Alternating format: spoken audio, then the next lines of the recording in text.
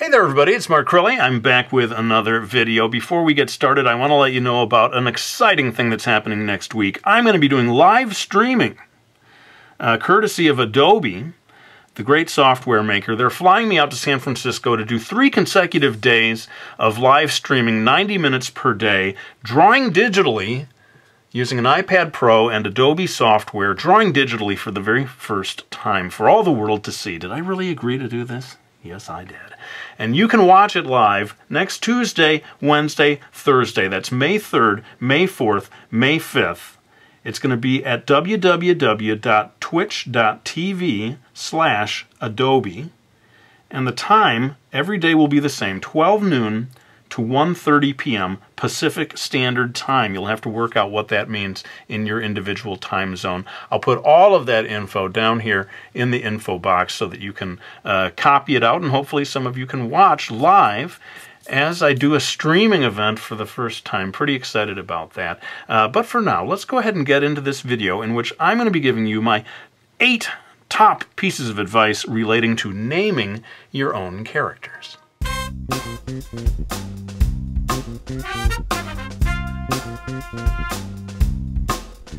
Alright, so I always like people to have something to look at while I talk to them in videos like this, and I'm going to be working then on this illustration inspired by trips that I've made to Japan, a guy making his way up the steps to this temple way at the top of the hill. But really the focus of this video is going to be on giving advice relating to naming your characters. Now the first one is a pretty obvious one. I'll just go ahead and put it out there. Make use of websites like babynames.com.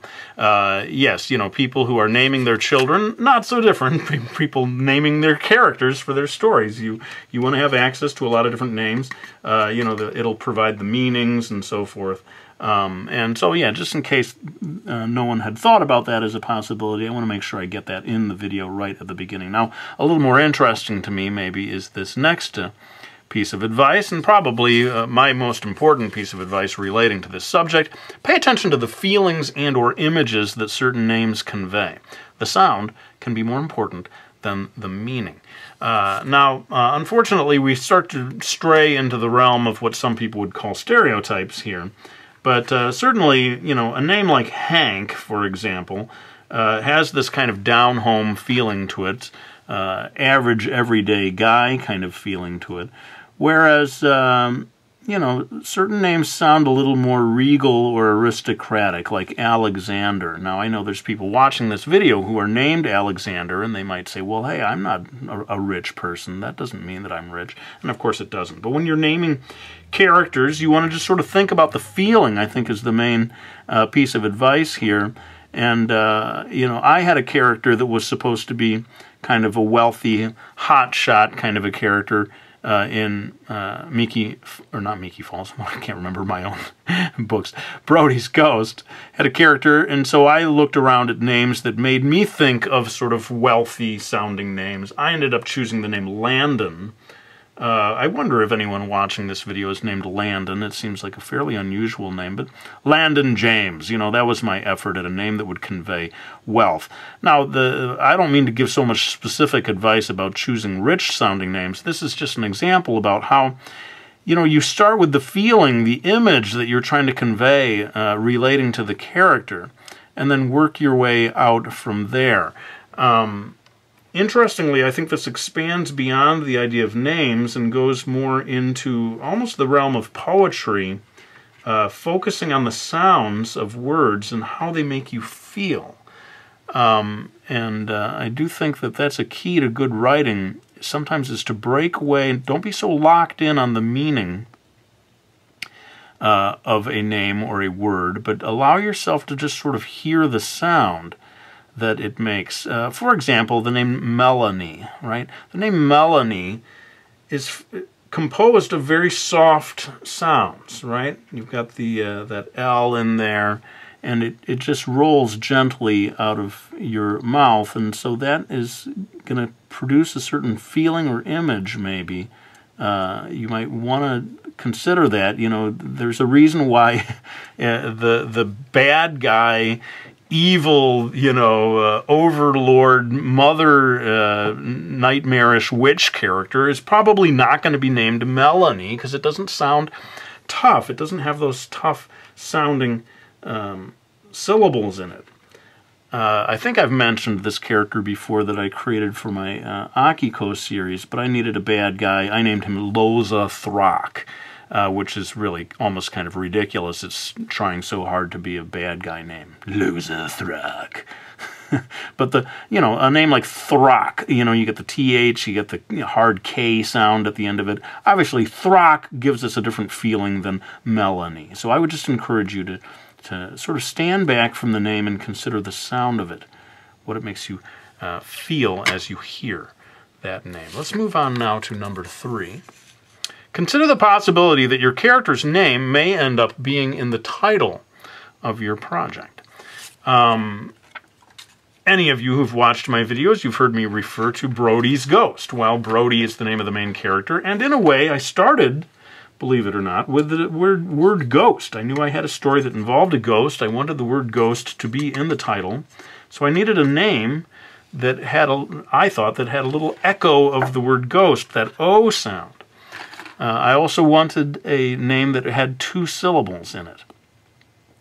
More on that in a second, but my thinking was let's get a male name that has a O sound in it, so that it can sort of repeat the O sound of the word ghost. So in the early days, I thought it might be a Japanese story or a story set in Japan. I was considering calling it Toshi's Ghost, but again, it had that O sound that was repeating from the ghost. It could have been called Toby's Ghost. Anything that had an O in it, I thought would have a fairly good roll to it as a title. Interestingly, I do think the number of syllables in the name also contributes to a title rolling off your tongue. I was thinking about the great story Gulliver's Travels.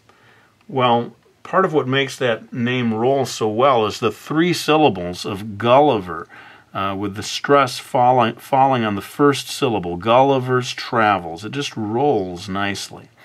If he had chosen to call it Michael's Travels, Michael maybe just a little too simple of a name, that's part of it, but even if you invented a name like Guller's Travels, there's this sort of clunky rhythm. Guller's Travels. Gulliver's Travels rolls a little better. Now, some of you might say, well, wait a minute, this is just because we're used to the name Gulliver's Travels. That's why it sounds better. But, even if you take a name like Anthony, Anthony's Travels, that pattern of the 3-syllable name followed by the 2-syllable word just has a certain roll to it. It rolls off your tongue and it sounds nice. So anyway, you may want to consider the title and the name, not necessarily of your main character. It doesn't have to be. Sometimes it could be a different character in the story, but one of the characters in your story may be in the title, in which case you need to keep that in mind as you develop the name. I don't know if that makes things easier or harder. Now I have to think of the title. But anyway, something to keep in mind. It certainly has played a role in many of my projects. Let's move on to number 4 here. Name your characters in contrast to one another. I generally am looking for names that sound quite different. In my fantasy children's story, Akiko on the planet Smoo, I had to come up with a whole bunch of names all at once as the kind of crew, the main characters. And so it ended up being Akiko as the main character. Then we had Spuckler, Mr. Biba, Gax, and Poog. And, all 3 or all 4 of those new names that I created after Akiko, which was the, sort of determined as my main name, none of them sound exactly the same or even similar at all. And I do think that it helps to keep everyone straight in your mind as a reader if there are distinctively different sounding names. For example, if I had a character named Christopher, I probably would not have a female character named Christine in the same story. Even if you're spelling it different or whatever, they both have Chris at the root of it. You might as well just change one of those names. Of course, there are exceptions to this, like Tweedledum and Tweedledee, characters who are deliberately given similar names.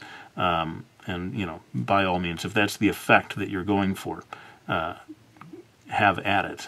But I would normally want to have contrast in the names as I would want contrast in their personalities so that readers don't have any trouble separating them as they read this story. Now we get into the fun topic of fantasy names, which is to say invented names.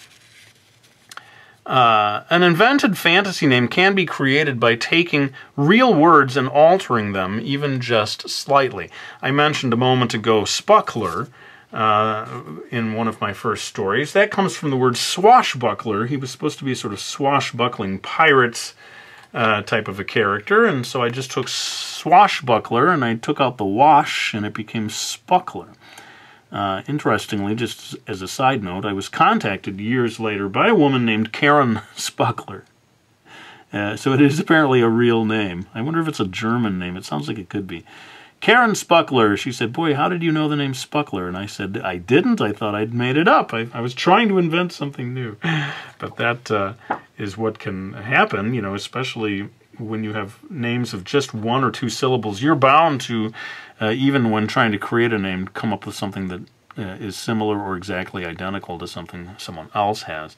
But what I was going to say is that in stories like Star Wars or Harry Potter, I see a lot of names that are clearly meant to echo real words. I was given as an example Slytherin in the Harry Potter stories. Slytherin clearly is derived from the word slither, which makes us think of snakes. It gives us a certain feeling. And this goes back to what I was saying about, you know, pay attention to the feeling that words give you. And, you know, there's, again, the name, the thought of snakes slithering is contributing to that, but also just the sound of it, slither, you know, it makes your mouth do certain things. And that you could argue just even in an abstract way, even if you didn't know the meaning of the word slither, you would get a certain feeling from it. Anyway, and in Star Wars it can become even more almost ridiculous, like Skywalker, right? You know, so composed of the word sky and walker. Clearly George Lucas did not mind really just going for it and taking pre-existing names and saying, hey, look, I can make it work. If it's a good enough character, it won't seem ridiculous in this story. And, you know, like the calamari, isn't that one of the alien races that sort of looks like a squid? It's sort of like a joke almost, you know, calamari, appetizer. Anyway, when you're creating a fantasy name, you don't have to completely come up with a brand new word that has never existed before. You can play around with existing words and you know, turn them into a name. I always thought that Darth Vader, the word Vader, is related to invade, like an invader. Not sure of that, but anyway, that's one way of getting to a fantasy name. Now, I got another piece of advice related to fantasy names, that is to say, invented names. When inventing a new name, try to choose a spelling that can only be pronounced one way. Now I'm going to set my brush aside for a moment here and give you a specific example. Let's see if I can get this piece of paper here. If I were to be inventing a new character and I wanted the character's name to be Thief, let's say, an F sound followed by an E sound followed by another F sound. If I were to spell that as F-I-F, some people might pronounce that as Fif, and then I would have to be telling them again and again, no, it's pronounced Fief. Now, this starts to stray into different languages, you know, like if you're French or you're from, you know, speaking a different Romance language or any other language around the world, this whole piece of advice may be not relating directly to you and how you would be inclined to pronounce things. But for an American, they might accidentally pronounce it as Fif instead of Fief. Now, you could also spell it like this, F-I-E-F, and say this should be pronounced Fief. But again, some people might pronounce it as Fife, and then you're struggling correcting them all the time. So, if I were to give the name Fief, I would spell it like this, F-E-E-F, Fief. This double E sound, it just simply cannot be pronounced any other way. Now, again, I'm not saying that this is a good name. I'm giving this as an example about spelling a fantasy invented name. I personally am very frustrated by people mispronouncing the names of my invented characters, so I try to choose a spelling that almost forces them to pronounce it the way I hear it in my head. So, see, and for what it's worth, there's my little piece of advice relating to the spelling of the character that you have invented. Well, we're getting closer to the end of this video. Let me take just a little break and maybe try to continue along with my progress here. I know some people like to see a little more advancement in the illustration process. I'm going to do that all in time-lapse, and we'll be back with the last two pieces of advice.